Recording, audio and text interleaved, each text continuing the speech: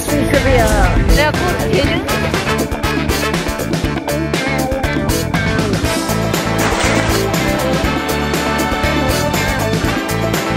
In the frame.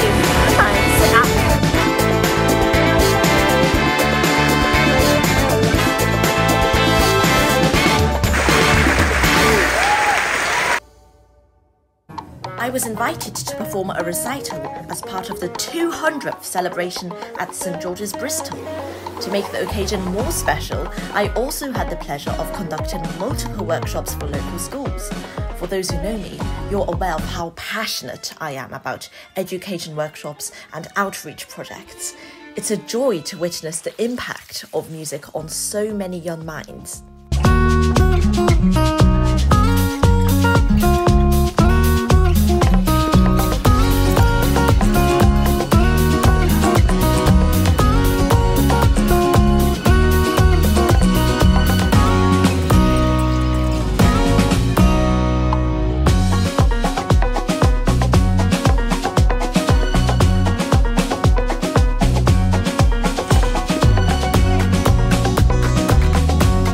Now I have the rest of the day free. So what am I going to do? Of course, I'm going to absorb the atmosphere of this city. There's quite a few museums dotted around here. I think this is one of these museums. Maybe. No. All of these statues. If I am not mistaken, these statues were not green, but they were once bronze. It is rusted. And oh, we have somehow landed ourselves at the Department of Music at the University of Bristol. Nice. That is pretty cool. These are, if I'm not mistaken, Corinthian pillars because of their intricate style and design. And this type of architecture, oh gosh, I forgot the name. I read like books about architecture, about these type of buildings. It's like in ancient Greece, they had buildings like this. Woo, nice. This is the Victoria Ruins, and let us see who this is.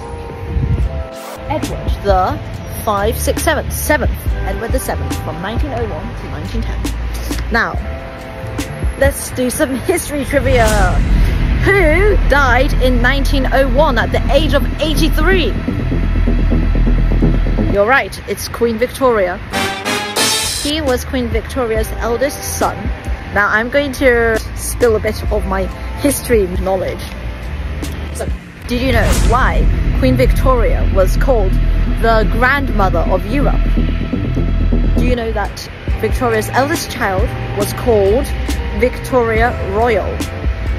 She married into the Germans, and her son was Kaiser Wilhelm II, whom this guy, oh no, not this guy, this guy's son would later. This guy's son would fight in World War I. And who was Victoria's 4th child? Alice. And who did Alice marry? She also married the Germans. And who was one of her children? Alice of Russia. She married Nicholas II of Russia, the last emperor. They had 5 children, 4 daughters and a son. And no, they did not survive, unfortunately. I wanted them to survive. I read like a lot of the books about the children's lives, and like, yeah, no, they didn't survive, sadly. So this is why Victoria is known as the grandmother of Europe, because all of her children, 9 children, haven't touched on Victorian history in the past 4 years. So this is just from the depths of my memory. But yes, she hasn't, all of her children married into royal families, and they would all fight against each other during the world wars. That's a bit of history knowledge for you.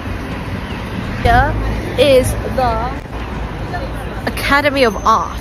And look, there's some birds here. Wow! They are called pigeons? Oh my gosh, that's a new thing. Learn something new every day, I guess. 这条路就叫大学路。This road is called University Road.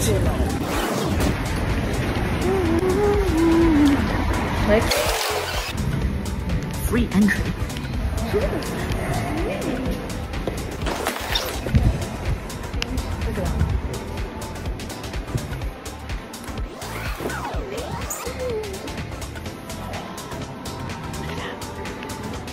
Okay, so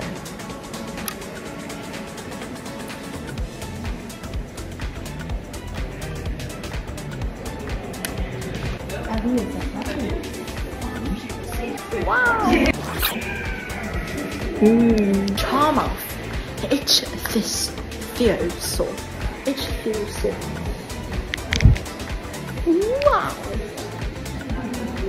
Sea rat is an egg that has been given to the flesh-eating reptiles that inhabited the sea at the time of the dinosaurs were living on the land. Basically, they are underwater dinosaurs, aren't they? Ichthyosaurs are the most common sea dragons. They're like dolphin-shaped. Narrow snout, teeth, large eyes, powerful tail. 13 meters long. Roman-style coins. The Romans. This is a Bristol box kite.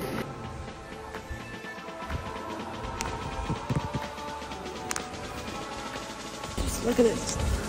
This kid is looking like he's staring straight into my soul. It must be uncomfortable staying up there in the sky all the time. This is a nice chandelier. Interesting design. Look at that. Long.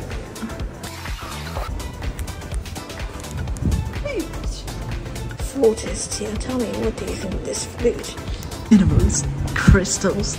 This is a quartz.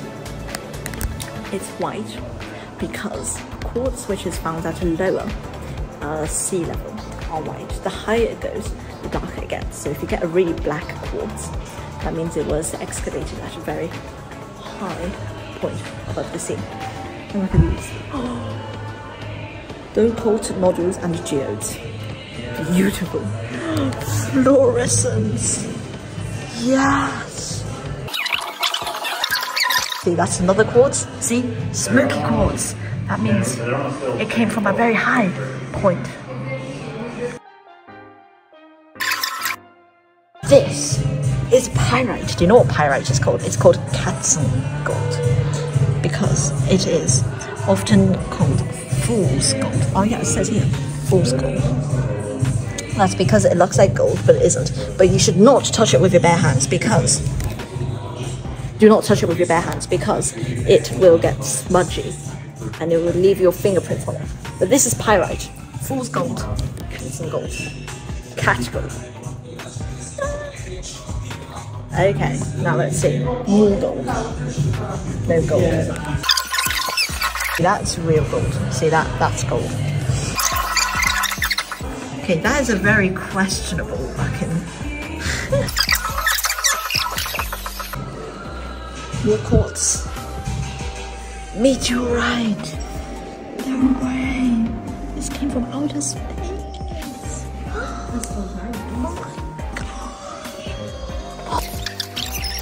More pyrite, more pyrite. More.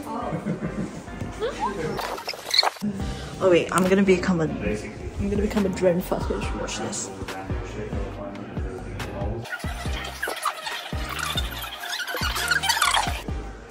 Now we are in the China section. Now we are in the China section. 这个也是。你讲中文吗？ Middle East. Oh my god, look at that script. Okay, that's pretty cool.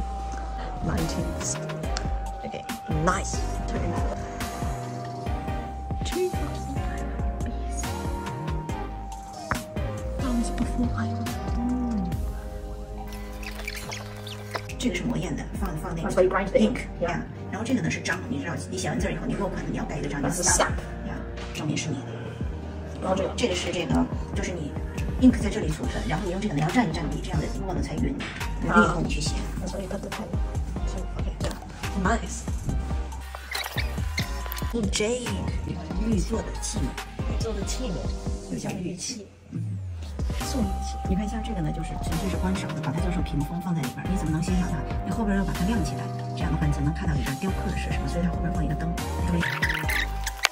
这个盘子不是用来吃饭或者就是摆在那观赏的，放在这个shelf上呀，所以叫看盘，只是看的盘子，不是 display only 呀，不是用来吃食用。你看，中国古代的时候都是这种礼的，因为方方正正的，正常放在里面，红木的都是最高级的。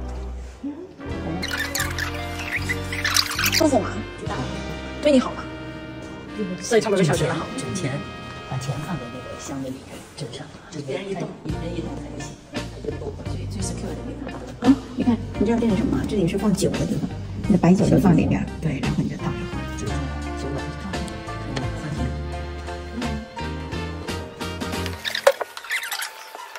There is so much in this museum. So much and so little time to see everything. I would stay here for the rest of the day, but Mum and Grandma are hungry, so we have to leave. 你要吃饭吗？你肚子好饿呀。所以你 prioritize hunger for food over hunger for knowledge.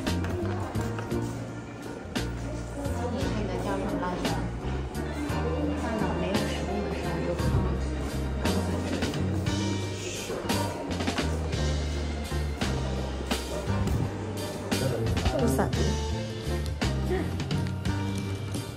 You can see exactly where it is. Caldecott feathers. Frampton. The largest collection of wildfowl species in the world. Well, this one's so rare you can't even find it on the map. These are in England. I've never seen any of these. Are they still... These are not extinct, are they? It's chiming. Fourth chime. Because it's 5 p.m. now.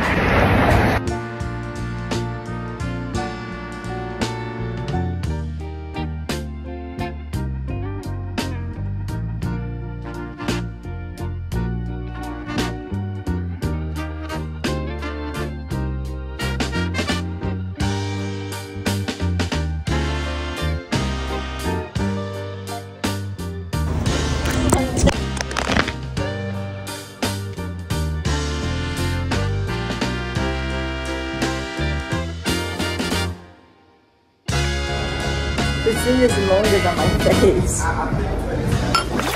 So it is wild berry mojito. This one's for you.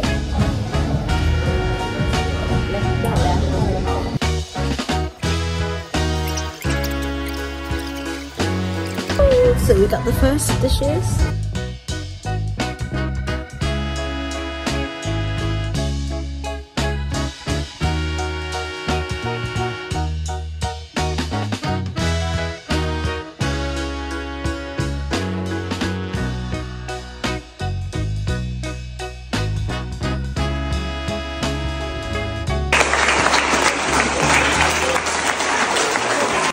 I was truly overwhelmed by the enthusiastic and attentive students from the schools. A big shout out also goes to Preludes Bristol Ensemble for helping to organise the workshops.